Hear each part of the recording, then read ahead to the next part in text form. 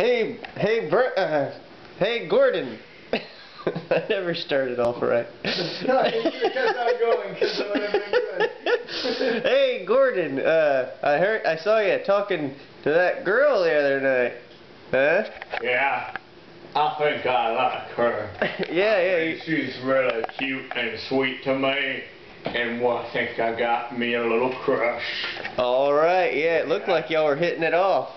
Yeah, but I'm not sure if she really knows, you see, so I thought I'd write her a letter. And that's smart, because yeah. being in person, that can be embarrassing every once in a while, if you don't look.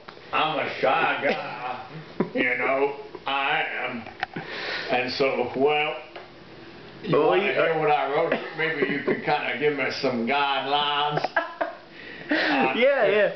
Okay. I believe yeah, I guess I already knew about the letter. I read it a lot, and you only wrote it once, so I might know it better than you. You might. Yeah. Well, here goes. Dear Miss Vagina, you may not recall my terracotta war pony, but I met you at the automobile fueled solely by eunuch blood like cocktail party, giving my naked 60-year-old man bursting into the living room and jumping out the window like friend Lester the leprechaun leper.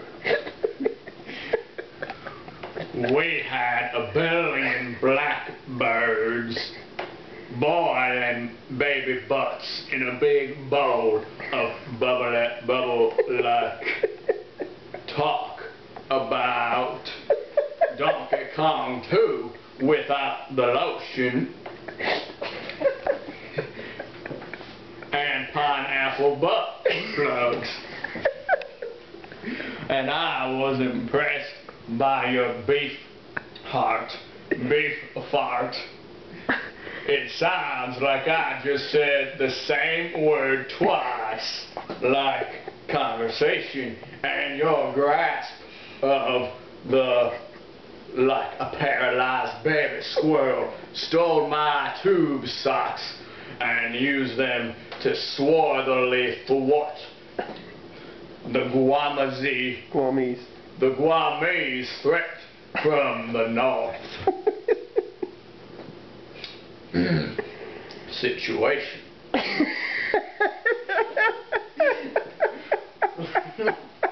So I was very much attracted to your, waiting for that scuzzy tarantula to get back from the grocery store with my red seedless grapes eyes.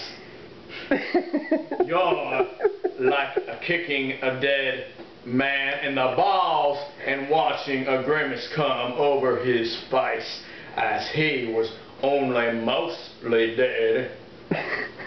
Little chin. And you're like fiddling my little fiddle and teeth. If you'll pardon me for seeming taste in your mouth after eating the human skull larger like. What? You didn't put like. Did you want to put like? You didn't. You wrote this letter to your. Oh, you're right. Well, let me repeat this over part again, if I may. I mean, I really want you to know exactly what I want to say to her. Seeming. If you'll pardon me for seeming like that taste in your mouth after eating the human skull burger. Like. I was fascinated by your like a duck with a buck walk, and by your swarthy figure. I hope I made. I've gone too long without talking about buttholes like impression, and that we can get together for a nice, silky little sex romp on my parents' bed with my parents present and awake next week. As if I had a vacuum cleaner bag full of gold for a forehead and a wealthy white woman for a penis. Golden fish. That doesn't make any sense. I don't even know what's happening. So, Gordon, that doesn't make any sense. Well, I mean, you sure think I like her? It sounds like you like her, but it sounds like you don't care if she